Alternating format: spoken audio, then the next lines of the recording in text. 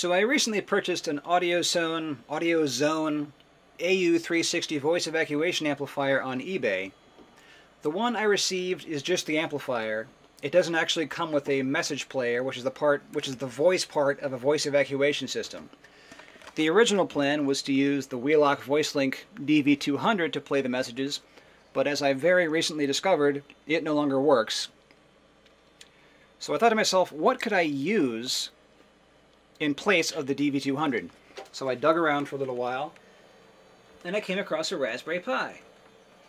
So the way it works is there are four wires connecting the amplifier to the Raspberry Pi. There's an audio input, a common ground, an alarm output, and a press-to-talk circuit. So the way it works is when the alarm goes off, it sends a signal to the amplifier, and the amplifier sends a signal to the Raspberry Pi. The Raspberry Pi waits 5 seconds.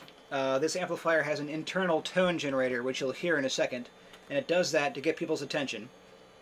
After 5 seconds, it closes this relay, which is the press-to-talk circuit. The way that works is, it's just like a microphone.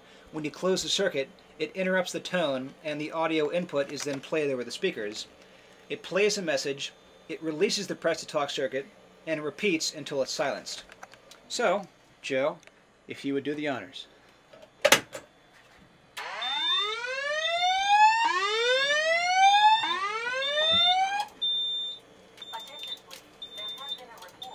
So the press-to-talk circuit is now closed, so it can play its message. Do not use the elevator.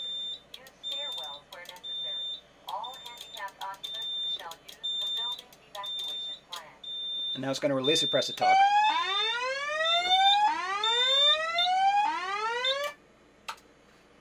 Attention please. There has been a report of an emergency. And it plays a message until it's over. The nearest exit. I don't have it configured so that it'll stop once I silence, but it's going to play it one more time. Use stairwells where necessary. So, that's the end. Handicapped occupants